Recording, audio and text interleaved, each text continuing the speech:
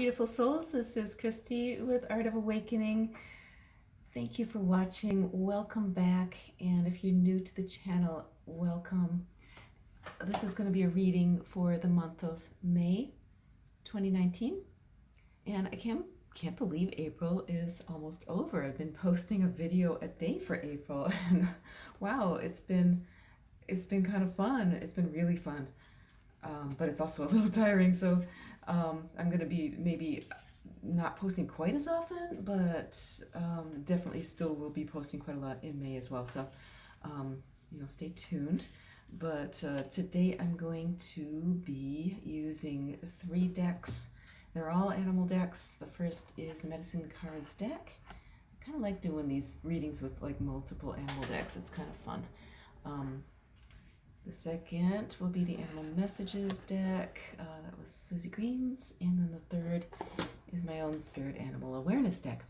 And I'm going to just pull at least 1 card from each. I may just pull a card a week and see what that 4th card wants to be, or which deck it wants to come, or if it just intuitively pops into my mind. It could be an animal that does that. So, starting off for the first week of May 2019, let's see, I think I'm going to be pulling from the Medicine Cards deck here. I already shuffled these, but I'll go ahead and shuffle more. Here we go. This one is Deer. And in general, just a quick note about this May energy in general before we get into Deer here. This is actually a sketch I'm going to be painting pretty soon, but it was inspired by an image that came forward in a reading that I had for a client, and kind of an intuitive energy scan, and this came forward and it was beautiful. It was not quite the way, I mean, I've embellished on it a little bit, but I just saw this yin-yang symbol starting to burst into bloom. And I thought that was a wonderful image, and the more I think about it, the more it really fits what's happening right now.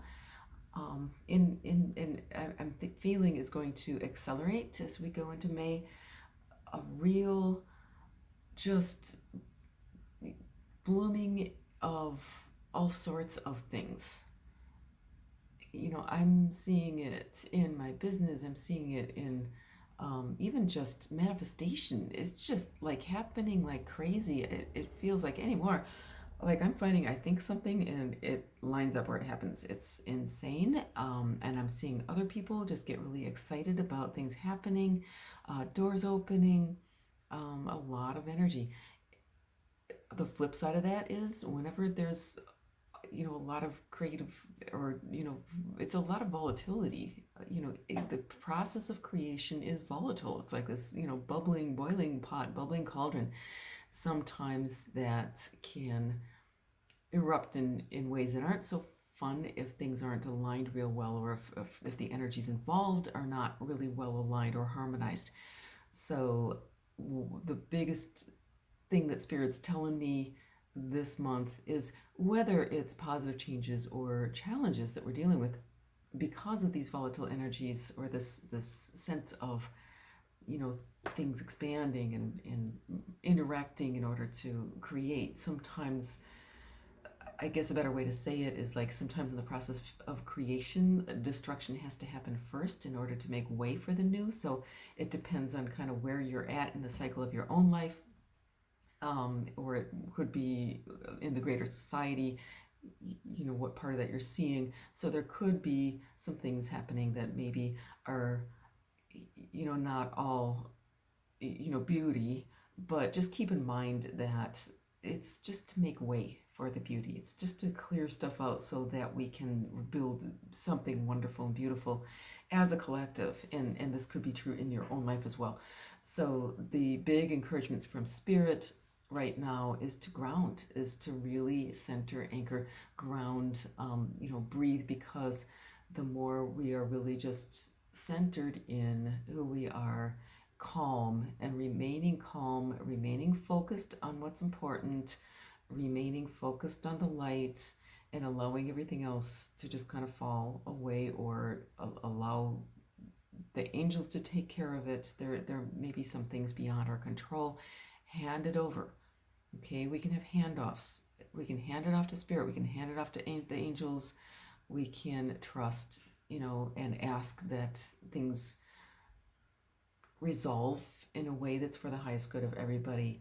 And the important thing is not to get flustered by it, because that just feeds into it, right? We don't want to feed into it. We just, the best thing that we can do to keep things on an even keel and to keep things expanding in beautiful ways, or to at least start to direct it in that way, is to stay very, very much centered and very much focused on what's good and the positive and the goals that we want, without letting things phase us too much. And it is a choice. It's a choice. We get to control how we react to things. So are we going to, actually respond in a way that's logical, or, in a way that helps everybody, rather than just reacting in a knee-jerk way, right? So keeping an eye on the emotions. All right, so first week of May, deer is coming up. This beautiful animal, and sensitive, gentle. I always see deer as a real heart animal. And so it's opening up to innocence. I think this theme of innocence has been coming forward a lot. And part of it is this whole dynamic with the masculine and feminine energy starting to really interact and bring forth manifestation. That's the child aspect. And a big part of actually helping that to helping those energies along, helping this birth happen, is to stay in contact with our inner child, because our inner child sees the possibilities. And if children, if you don't tell them they can't, they will find a way to do what we think is impossible, but they don't know it's impossible, so they do it. Children still have that magic within them. We all do. We have it. But, the very young child, they believe. And if you don't tell them they can't, they make it happen. So let's reconnect with our inner child this coming week, the first week of May. It's a really good time to be able to do that. But in order to do that, we also need to protect that child, right? Because it's really easy for the innocent to get preyed upon. This happens in the natural world. This is a little fawn here on this card. So we want to make sure that we have our barriers up, our protections. Do your clearing, do your smudging, do your, stay aware, and know what it feels like in your body when something doesn't feel right. Pay attention to that, okay? And take whatever steps you need to protect yourself, and to give your inner child a space that is free, where it can play. Play is another one that's going to come forward and be very beneficial this first week of May, especially, always, but this first week of May, allow yourself to play. Okay, so for the second week of May, this is Raven. Okay. And the card itself, the message on that is to listen to your intuition, receive a message from the world of spirit. I think it goes hand in hand with that deer with the child aspect, because the children are open. They're wide open to spirit.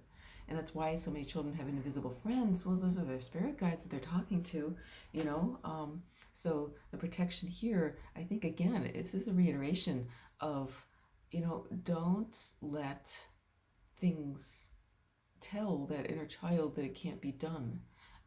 Don't be gaslighting your inner child and telling them that they're really not experiencing it because that's just a dream, or, listen, pay attention to your dreams. Your dreams can happen. And this energy right now in May is a beautiful manifestation energy for making dreams happen. Your dreams can happen, but you need to maintain that faith. Faith is a beautiful kind of feminine protection element or energy. Like the Archaea faith is the twin flame of Archangel Michael. It's a protection energy. allowing that child, it's maintaining that belief. It can happen. It does happen. It is happening, right? If you believe in it and hold that belief, hold it, hold the intention in your mind. You don't have to know how it's going to happen, but just believe. As long as it's for the highest good, it will manifest. So definitely listen to that intuition, and don't let doubts and fears, stifle it. And for the third week, rabbit, and another very sensitive creature. Another very sensitive creature. So we've got a lot of sensitivity coming up here in May. Okay, so listening, I'm seeing this rabbit just listening, keeping its eyes open, keeping its ears open, being very aware, being very alert. So, and rabbit has to be aware and alert. It's food for everything, pretty much. Everything eats rabbits. So, again, I'm seeing this as a real, like this whole reading is panning out to, be aware, be alert, and keep that sensitive, very creative, very abundant part of you. Protect it and allow it, believe it, right? And don't let things, because anything, the doubts and fears, that's what kills it. That's what eats the rabbit, right? That's what slays the whole thing. That vulnerable, little magical, creative aspect within ourselves. And I am being, let's see, which one? Stork. I don't know why a stork came into my mind. So I'm just gonna I'm also gonna pull this. Okay, so stork again is associated with the child and bringing new life into the world. And this is bat too. Again, super sensitivity. Okay, so this is, Alyssa, look at this message here on bat. You have the power to transcend failure and move into a limitless future. Limitless future. You have the power to do that. Look, is that magical or what? It's a mammal. It's got fur. It looks like a mouse or a rat or something, but it's freaking flying. I mean, that's impossible, right? But it's doing it. And it's also another creature that's very, very sensitive. It's got this ultrasonic hearing, and it really finds its way through the dark, by, first of all, by speaking. So using the voice, speaking your intentions, right? And it can be just to spirit, or you can talk to other people. This is what I'd love to see. This is my vision. But be very careful who you express that to. If you think at all that person might react negatively or say, oh, that's not possible or whatever, just don't, right? Save it for people who are going to believe in the magic that you believe in. Okay, but then definitely if you find those people, express it, because the word, right? That's where creation starts. And what the bat does is it throws its voice out, and then the voice, the sound that the bat makes ricochets off objects and comes back to it, so that it can find its way. So really, I'd say incorporate, if you're not already doing this, positive affirmations. You can incorporate it into your prayers. You can ask, for this or something better. And ask, I'm going to suggest, ask that it be easy. Ask for ease, right? Because it doesn't have to be hard. Manifesting does not have to be hard. There's a lot of a struggle with this idea that you have to work hard to get what you want. But you don't, right? It can be play. Animals do. They're programmed to do what brings them pleasure. So when they find food, it's usually activity that, that they're suited to, that feels natural to them. So, think about it. We're not meant to be slaves. We're meant to be free and joyful. So, okay, just to sum up this month of May, incredible energy for manifestation, incredible energy for, the creative energy is really high right now. But in order to create what you want, we're really tapping into that inner child, that little, creative voice. And it needs to be protected. It needs to be protected, especially from doubts. Okay, doubt is going to be the big bugaboo for this month. So it's, believe in miracles, because miracles do happen. Look at that bat. And when we're really aligned with our highest essence, miracles can and do happen. So big message of hope for May. And I really wish you the best. Hold on to those dreams. Hold tight to those dreams, because if you're really getting, something that recurring that comes to you, like I see this for the future, and it would benefit everybody. Really hold on to that. Share that vision with those who are open to it, because the more we work together, like when light workers come together, magical things really do happen. So, go to it, express yourself to those who will be receptive, and just know that magic does happen. So, have a wonderful month of May. Thanks for watching. If you're interested in booking a session with me, or if you'd like a copy of my Spirit Animal Awareness deck, those links are below. Thanks so much to those people who have ordered, and enjoy your month. Have a lovely day, and I'll catch you again later.